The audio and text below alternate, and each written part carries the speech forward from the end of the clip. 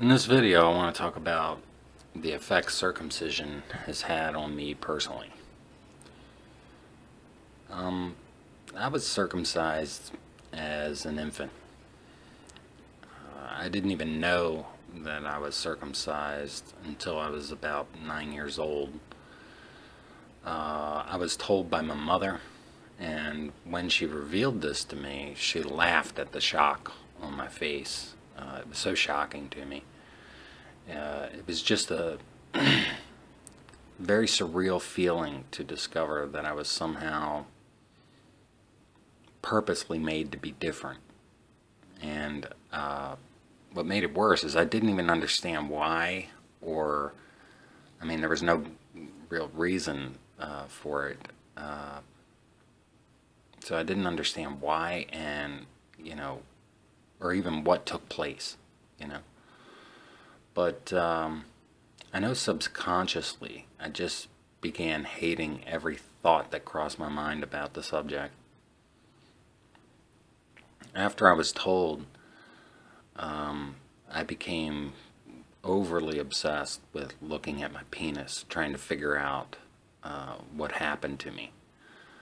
And I also became extremely self-conscious about what others thought. I mean, I was thinking about it so much that I imagined that everyone was thinking about it. And so it was like everyone was looking at me. It was a very bizarre kind of feeling. The scar from my circumcision became this permanent reminder that I was assaulted, sexually. I wouldn't make that connection probably until later, that it was a sexual assault of some kind, because I wasn't really thinking about sex when I was 9 years old. I just thought that, I was assaulted.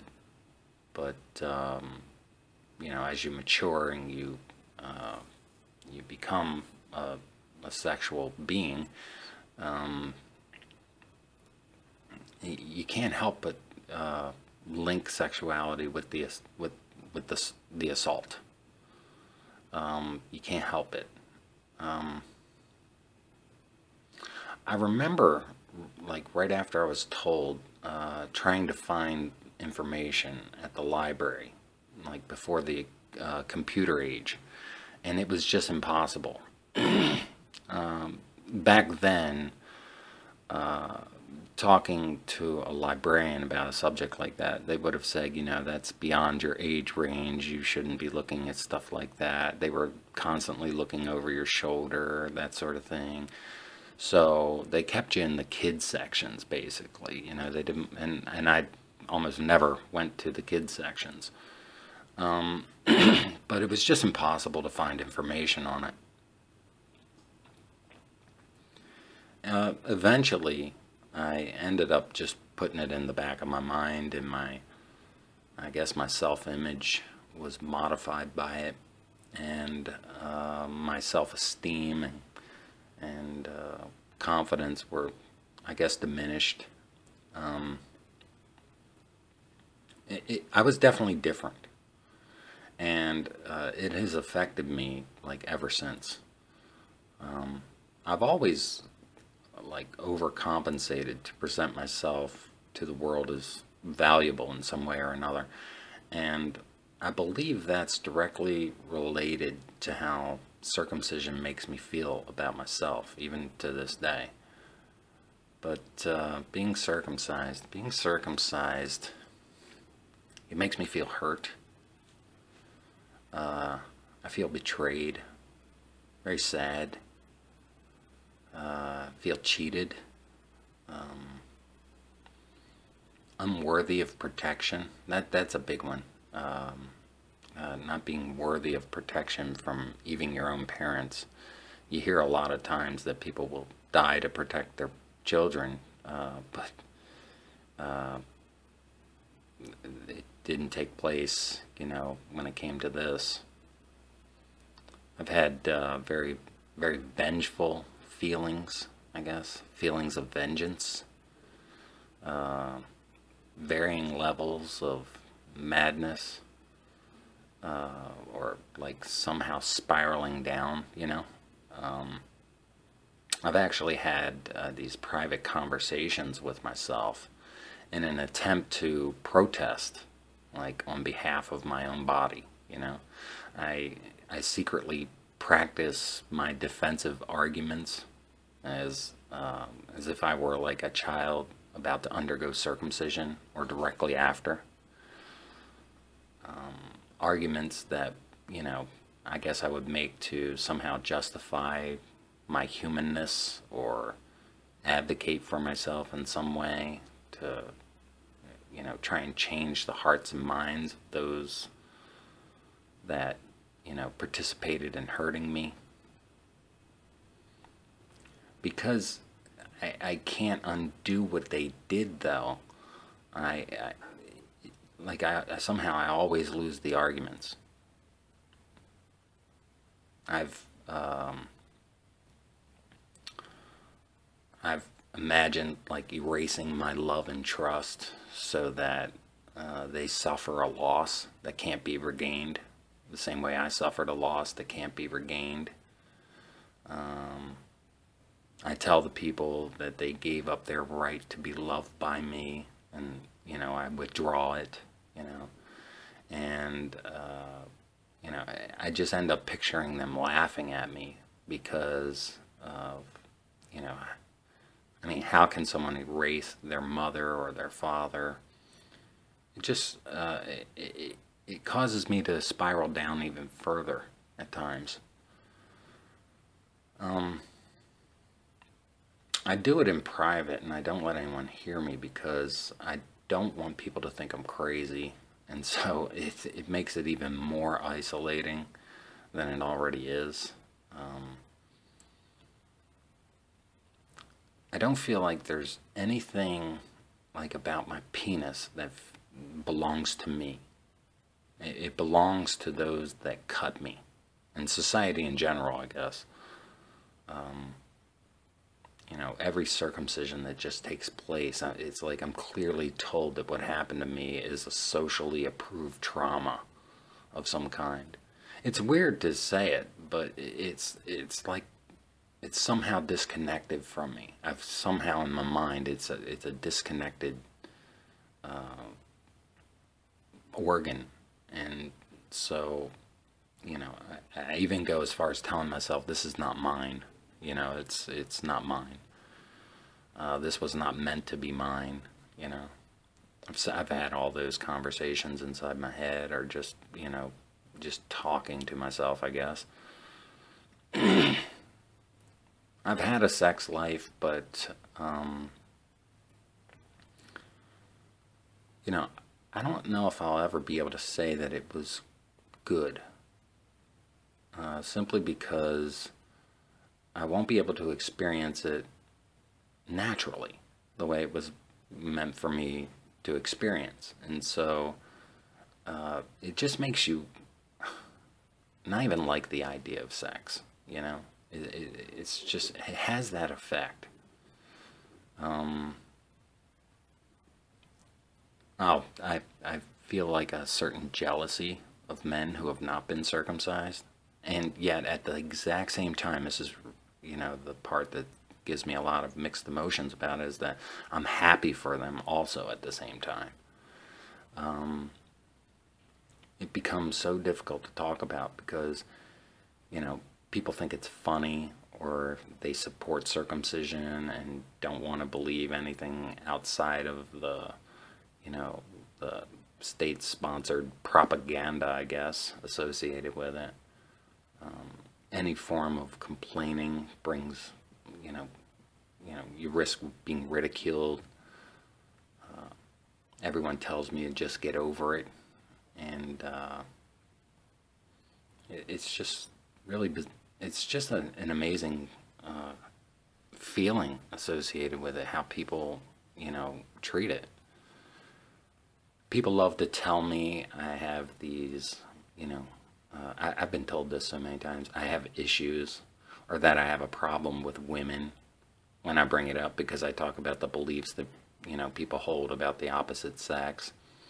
And everything I say, it just gets deflected to something else.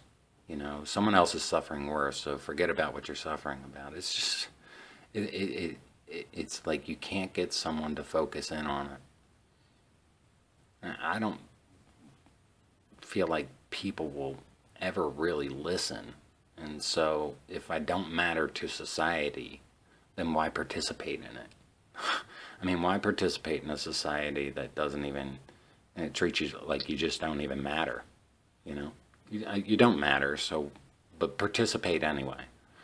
It makes me not want to even participate socially. It's just very isolating. I turn to online platforms like making this video, where I can at least go on record publicly and leave a testimony, of how I feel about it.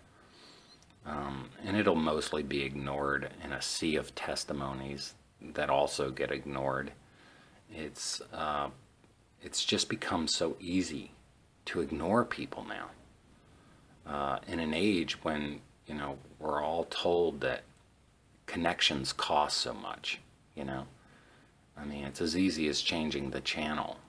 People feel like they're investing too much when they connect with another human being. And that's just what it's turned into. There's just nowhere to turn for support, and there's no way to undo the harm. And so I have to teach myself to accept it. Well, I just don't want to accept it. I simply don't want to accept it. I don't want to somehow deny or invalidate myself so that everyone else can be okay with it. It feels like the worst lie, and I'm being told to believe it for everyone else's benefit.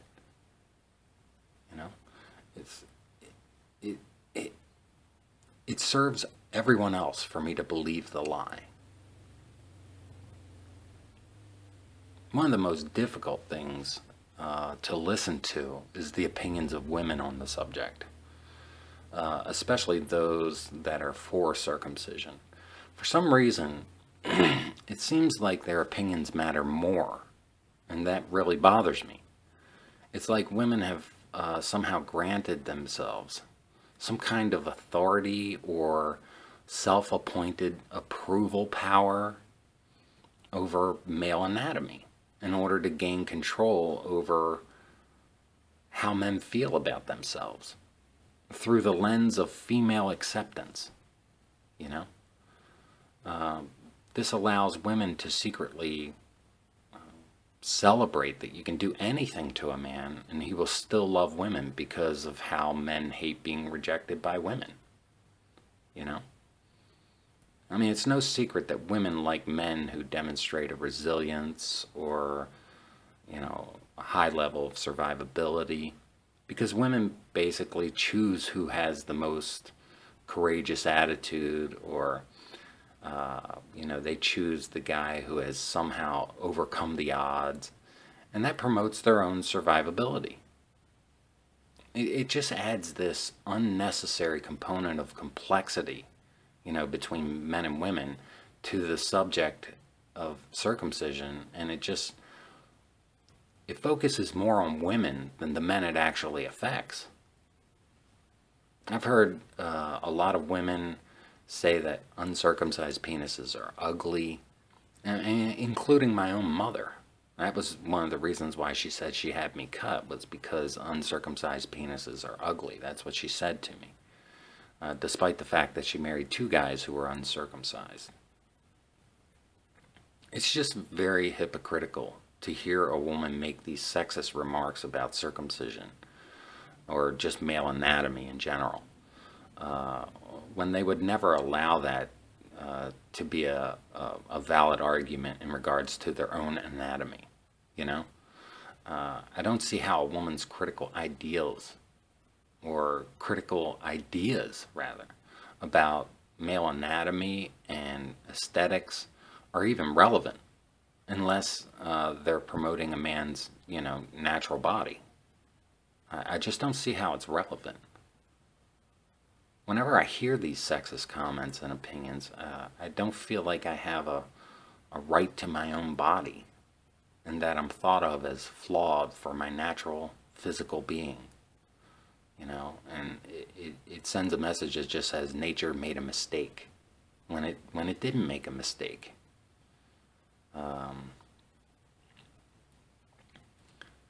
You know, there's a lot of people online who've posted, you know, many videos of actual circumcisions and opinions on circumcision, their opinions, and I think to myself, this is like watching a rape, like a televised rape or something. And I make it a point not to listen to women that support circumcision because of how they go out of their way to try to make men hate themselves or associate indifference to men. You know, it kind of provokes this, you know, how can you not feel anything, you know? You just want to scream at them and say, how can you not feel anything? How can you be so indifferent, you know? And I think it's designed to provoke people. You know, it's just provocative or sensationalized in that sense, you know, in order to get men angry. And it works, you know, it works. The comment sections of all those videos are just filled with comments about God and religion or medicine and statistics and all the excuses that go with it. I mean, it's very rare to find support or empathy, and so I know this video is not going to have any different effect,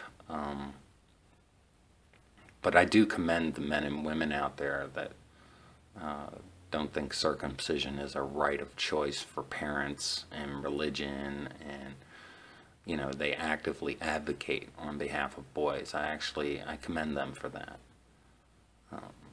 Here in the United States, we're supposed to have, you know, equal protection under the law, and we clearly operate from double standards when it comes to circumcision. Girls are protected and boys are not, and there's no escaping that double standard. I don't believe that girls should be included in circumcision in order to even things up, to make a single standard out of it. But if parents exercise the choice to mutilate their girls, there would be well, we have laws against it. We have the Female Genital Mutilation Act, which only passed, by the way, because they took boys off the legislation. Boys were on that legislation. It wouldn't pass until they took boys off. It just continues to go on. I mean, society knows that this is wrong. I'm absolutely convinced of that. They know. And that's why I just can't forgive it. I can't forgive because in so doing, it's like life will go on, and people will conclude that men eventually get over it, and so it's okay. You know, it'll be a way for them to rationalize circumcision as okay, and I disagree with that. It's true that I have to live with circumcision, and I'm powerless to do anything about it, but you know, I mean, there's nothing I can do about it. That's just a fact, you know. But it doesn't mean I have to be okay with it. Doesn't mean I have to forgive it. Doesn't mean I have to accept it, you know. I'll tell you what, let what I'm about to say next really sink in. Circumcision has taught me a very sad truth about people and the world we live in. When a man has suffered circumcision, he thinks that because he still feels something, or because he can have an orgasm, that he's experiencing the fullness of what he was meant to experience. But in fact, he's only operating from a mutilated fraction of what he was meant to experience. Similarly, I truly believe that the world has suffered an emotional circumcision. Empathy has been cut away from the human body of emotions, where we are most sensitive. And because people still feel something that resembles empathy, they think that they are operating from the fullness of what they were meant to experience. When in fact, it's only a mutilated fraction. Take care.